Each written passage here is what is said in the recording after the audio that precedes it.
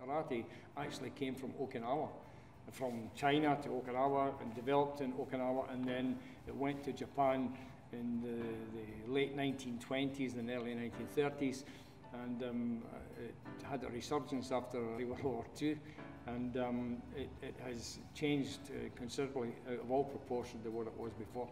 Karate today has exploded since it came to the West, and it really came to the West in the 1950s.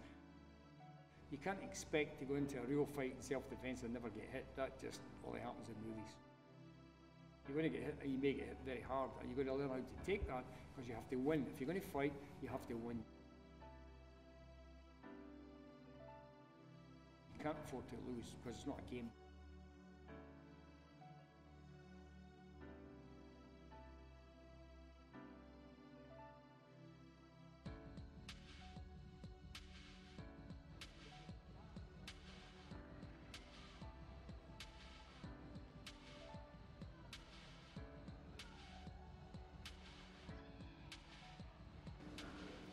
I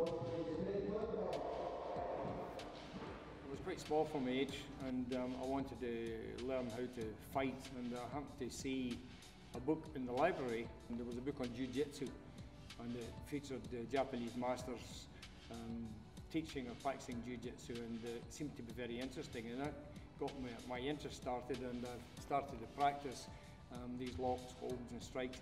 I first heard about karate from newspaper reports, and I found a book which I got for my Christmas in 1960, and that started my interest. I just felt this was something that I really wanted to do, and I spent the first 2 years trying to learn from the book, or books, because I managed to get other books. And I then made a contact with a Frenchman by the name of Homeward in Paris, and in 1963, and I wrote to him asking permission to come and train at his dojo. He first of all said no.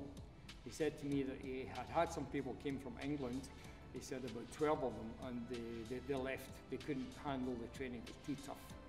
So I wrote back to him and said to him, well, look, I'd been a Royal Marines Commando, and in fact I'd only just left the year before. I said, I don't believe that anything he was going to do in the dojo was as tough as the commando course. And of course that was a challenge, and he said, okay, come.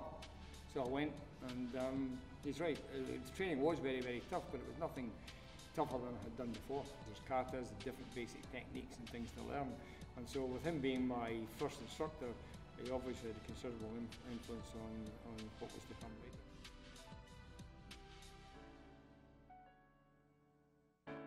Kobe and Osaka are basically twin cities in a way. Kobe is the port city, Osaka was the big industrial city, and so I used the name Kobe Osaka. The contact was very hard. When I say contact, I mean contact with the fists and the feet. We didn't wear any protection. There was no protection. This had all been developed in later years, you know, to avoid people getting injuries, but it was quite often for people to get noses broken, lips split, eyes split, to get the faces stitched, get ribs broken. Contact was very hard. Training was very, very hard. It was a bit military. Only the dedicated would stick it.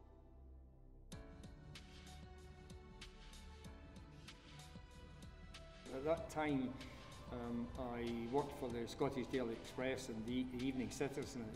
In 1967, I gave up my job with the newspapers to go to Japan. It was at that time that I made up in my mind that I wanted to teach karate professionally.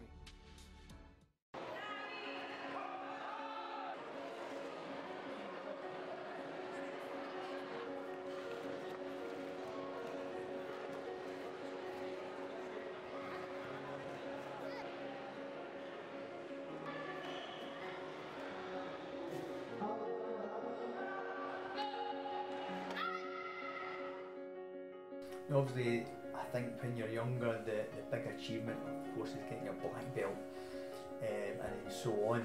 And then, of course, once I realised that if I train hard enough and with the proper training, I could do good at competition.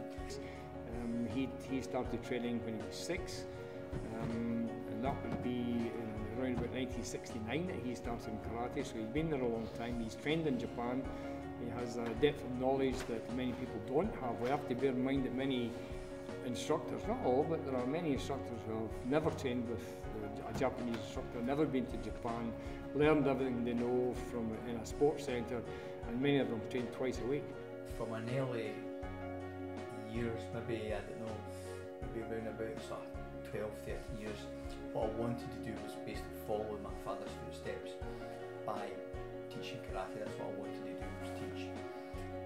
I did competition on and off as in from about 12 or 13 years old, and it wasn't until I got really to 1985 when I was 22 that I won the first British Karate Championships, and I really started to think, right, I could go somewhere here, and therefore the training for competition took preference. And because of who my father was, it meant I could train with a lot of good people over the years.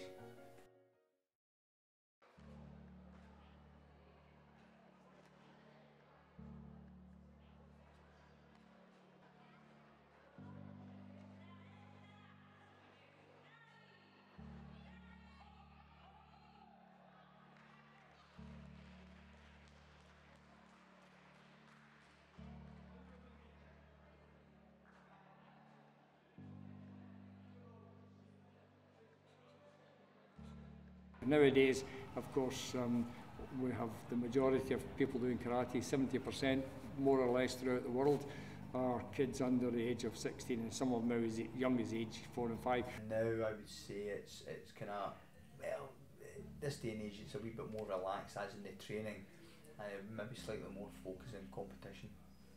The things that we did then you would not be allowed to do today. I mean, the injuries that were received and the real fights that we had, the whole nature has totally changed. You wouldn't recognise it.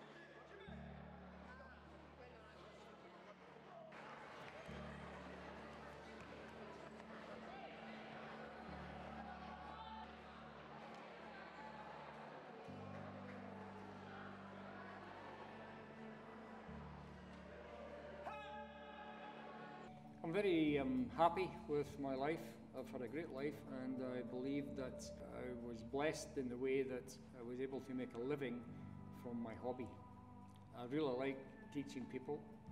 I enjoy giving the benefit of my experience, and I know that in some cases that it has served people very well when they have been attacked and when they have faced dire circumstances. It's my hope, of course, that my son Stephen will be able to carry it on, and that it will go on after me, after I have gone.